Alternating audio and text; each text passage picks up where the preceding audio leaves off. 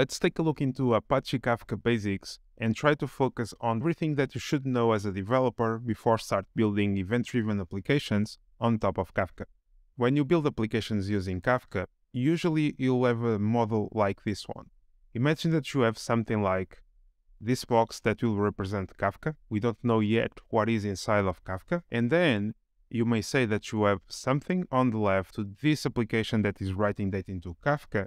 We call it a producer. So if you think about a publish-subscribe system, this one will be a publisher, okay? But in Kafka, we call it a producer. And on the other side, you may have applications, one or many, that are reading data from Kafka.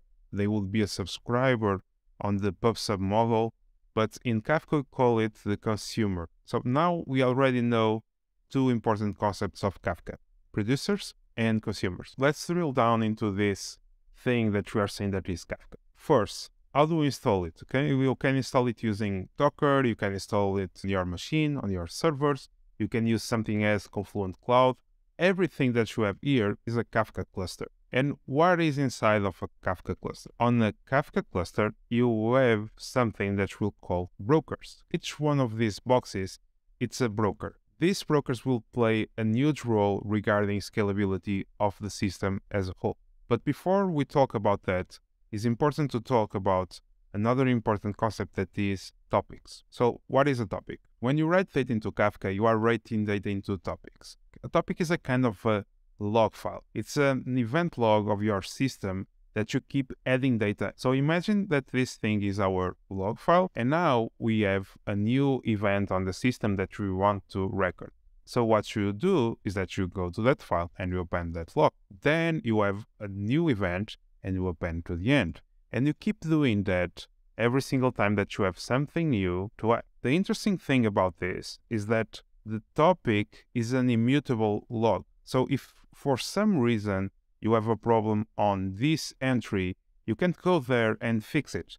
You need to append a new event fixing it by the end. Like in accounting, if you need to adjust the balance of an account, you will not fix a movement, okay? You will do a new movement that will correct the balance. And here the idea is the same. If you have a new event, a producer will send the message to Kafka and will produce a message to the end. Each message will in fact have a number. So we can say that this one is the 1, this one is the 2, 3, you get it. To those numbers, or the number of the message, we call it the offset. It's the offset that will give you the position of the message inside of the topic. And why that is important? On Kafka, messages are in order, okay? So they happen in a given order, and they are kept in order inside of the topic. And why order may be important? Because in some contexts, it may be really important to know what happened before. For example, in accounting, having a debit and a credit is different than having a credit and a debit. So if you swap the order,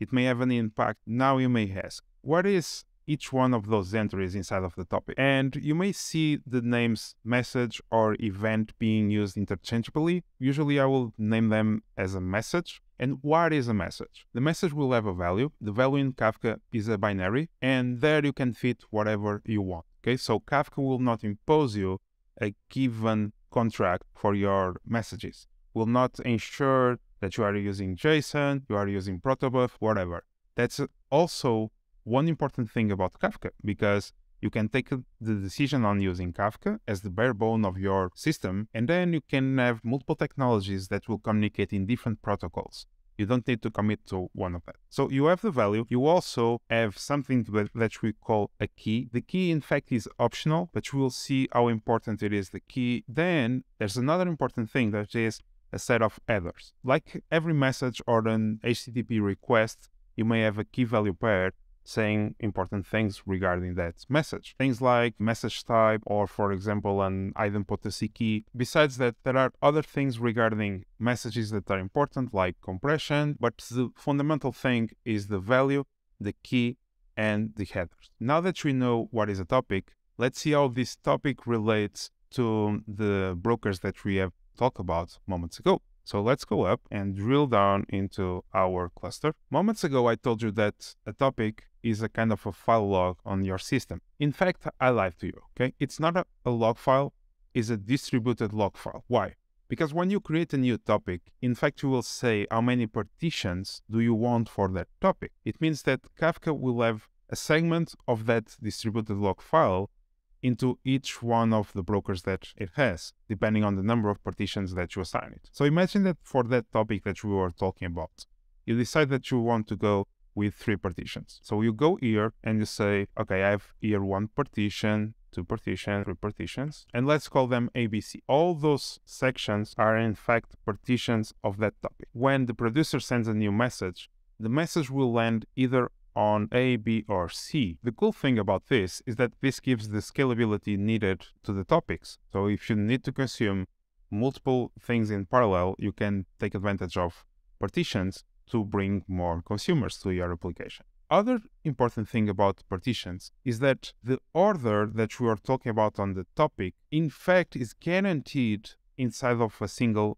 partition. If you have 1 consumer here and 1 consumer here, they will be looking to that topic, that partition of that topic in order, but they will be working in parallel. So imagine that now I'm handling events regarding a customer account. So it's really important to me to make sure that they are treated in order. And how can I do that? When you send a message through a producer to a Kafka topic, it's important that if you really want that message to be processed in a given order, what you should do is that you should set that message key that we talk about. That message key will be used by Kafka to decide if it should go into A, B, or C. Every time that you send exactly the same key into Kafka, the message will be sent to the same place. If you want to have something regarding a user always being handled in order, what you should do is that you set something like the username or the email into the message key, and then Kafka will calculate on which partition it should land, and let's say that it's B. So every single time that I send a message with my email, it will land on the same place. If I don't care about that, and I want to have the maximum throughput of the system, what I should do instead, message key as null, and then what will happen is that Kafka will take that decision for me using a round-robin algorithm. If you have been paying attention of what I've been saying, one thing that maybe you already noticed is that if I'm sending messages regarding a user always to the same broker, it may happen that that broker has a problem and goes down, and I lost everything that is inside of that broker.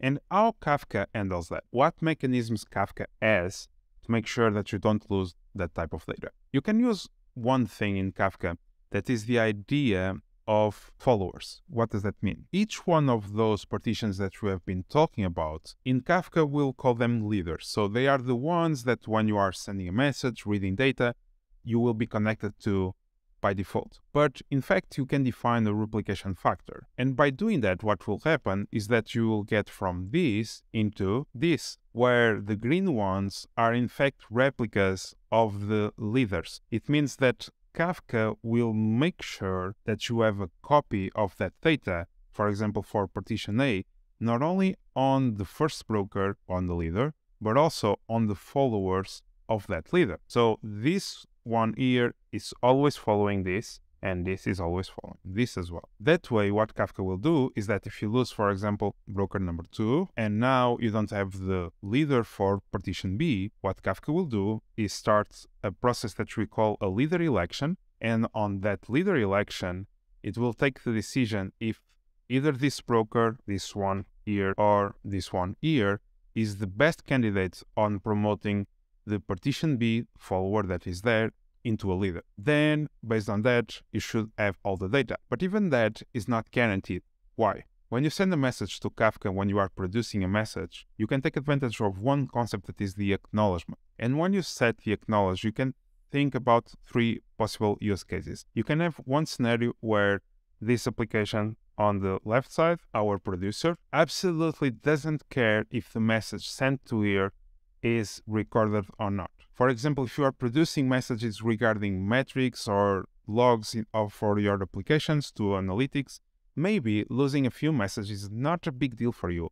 You want to maximize the throughput. But in other cases, it's really important to you to be sure that that message was delivered. If that is your scenario, you may set the acknowledgements to be sure that at least the leader has the message. So on that case, what will happen is that you will send the message, the message will get into a leader, and then you can check if that was successful or not before keep going on. Otherwise, you may retry to send the message. The other thing that you may do is that you can set the acknowledgements to be pretty sure that not only the leader has the message, but also the replicas have the message. So that way you can be sure that you are not losing data. Now that we know what happens when we are producing message, let's see what happens when we are consuming. We consume messages using producers, so anything that is reading the topic and handling those messages. The consumer will use the offset that we have talked about here to understand the position where it left off the work when it's starting, but also it's an important metric for you to understand the lag of the system, for example, to understand if you are quite behind the end of that topic or not. In general terms, what will happen when a consumer starts handling a given topic is that it may get the message, okay? The message goes into the consumer and it starts handling that message. Once the message is processed, the consumer will commit the offset into Kafka. That can be done to Zookeeper or into a Kafka topic. It depends on the way that your cluster is operating. But in fact, it is this small detail that makes Kafka as resilient as it is.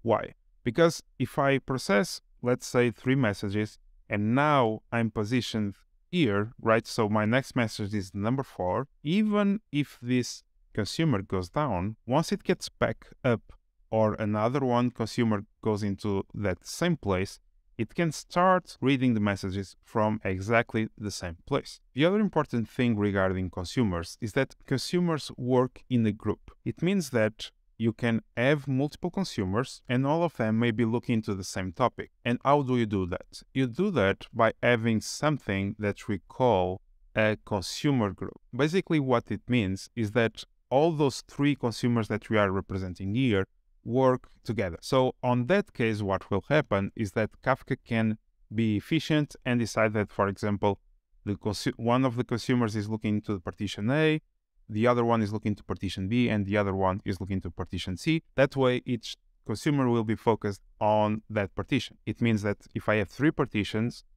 I don't need to have 4 consumers, okay? One of them will be idle. This idea of consumer group not only means that you can have multiple consumers working together and each one of them will be looking to a portion of that topic and they will be handling different messages, but also it means that you can go there and you create another consumer group with 1 or more consumers, and that consumer group may be looking to exactly the same topic, but for a different purpose. Imagine that you are publishing events in your organization regarding products, for example. You are building a product catalog, and now you are publishing things like, I have a new product has been updated. Now you may have other services inside of your organization that are interested on those things. And you can do that using multiple consumer groups. That way, you can be sure that those offsets that are committed are independent for each consumer group. And that way, you may consume the same message multiple times. And we can do that due to one thing that Kafka is different from most message brokers like RabbitMQ and other things. That is the fact that consuming messages from topic, let's say reading this one, doesn't throw away that message. So the process of cleaning up the topic is independent on the process of reading data. And how Kafka clean up data? Okay, Kafka has a way to keep the topics in shape. So when you create a topic, you will define things like a retention policy. And on that retention policy, you may say things like, please delete after 1 year. You may have a legal requirement of throwing things away after 2 years, let's say. You can also do that based on size, but also there's another approach that you can take advantage, that is using the compact option. It means that you can configure your topic in a way that if message 3 and message 4 have the same message key, in fact, what Kafka will do is that it will throw away the oldest message and will only keep one of it. This is quite useful if you are storing something like a snapshot, for example, the address of a client. It's only available for the rest of the organization,